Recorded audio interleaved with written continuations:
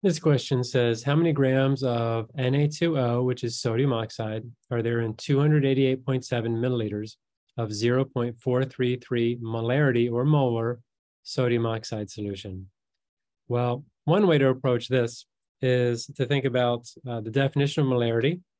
And the definition of molarity that I like to write is blank molarity equals blank moles of solute, in this case, the sodium oxide, divided by blank liters of solution. And then in a lot of these problems, two of the three numbers are given, or you can get to them, and you're looking for the third one. So with this definition, I've got my liters of solution. Well, I've got milliliters, so I'm going to turn that into liters by moving the decimal point 3 places to the left. So that's going to be 0.2887 liters.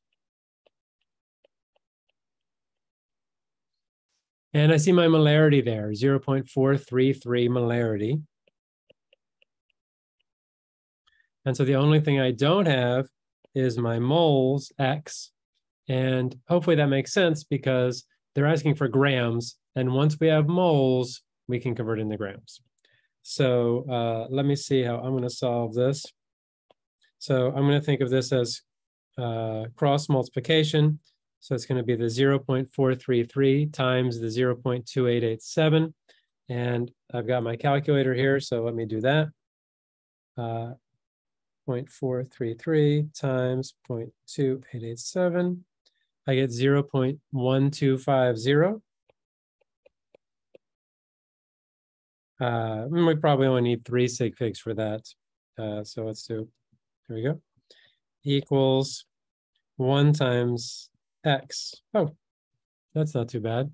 So that is, let me just double check here. That is my moles of Na2O.